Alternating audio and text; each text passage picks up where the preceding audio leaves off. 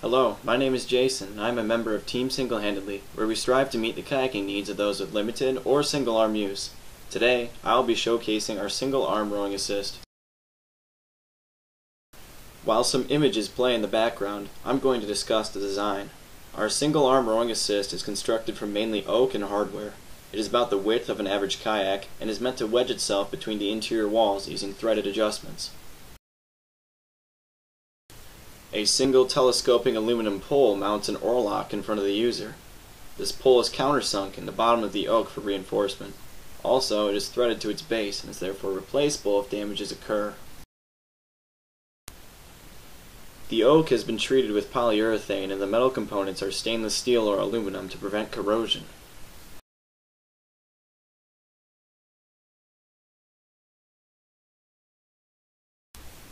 Alex here is going to install the assist on a kayak provided by LTU. As you can see, he has removed the top wing nut and bolt to lock the paddle in place.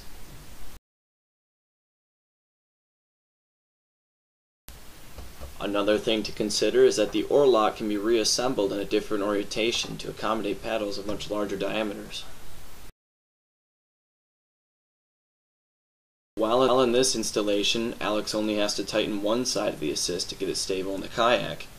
The entire device has plus or minus 3 inches of travel for user preference side to side. Also, a user could push it further or closer to the seat.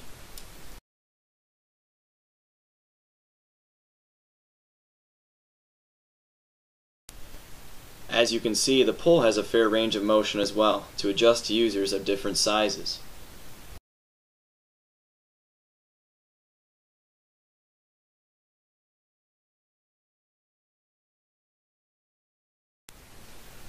Also, due to the location of the device beneath the user's legs, this does not hinder the user from escaping the kayak in the case of a rollover.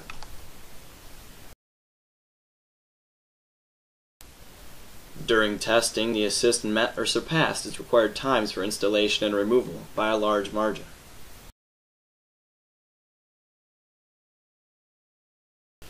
As a practical rowing device, the assist makes rowing much easier when using only one hand. By applying force across the point of leverage, a single-armed user can now transfer their power across the kayak, providing more even strokes.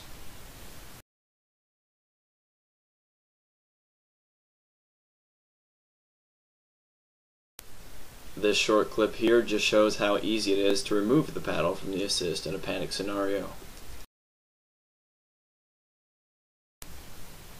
As Alex removes the assist from the kayak, it is important to recognize that this is still a prototype.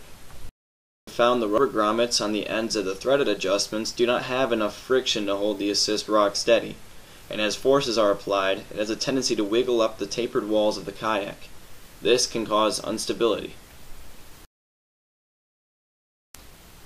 To fix this, we have proposed to use something with a higher coefficient of friction than rubber, or to outfit the adjustment contact points with wobble joints like those found on seat clamps, to better contact angled surfaces.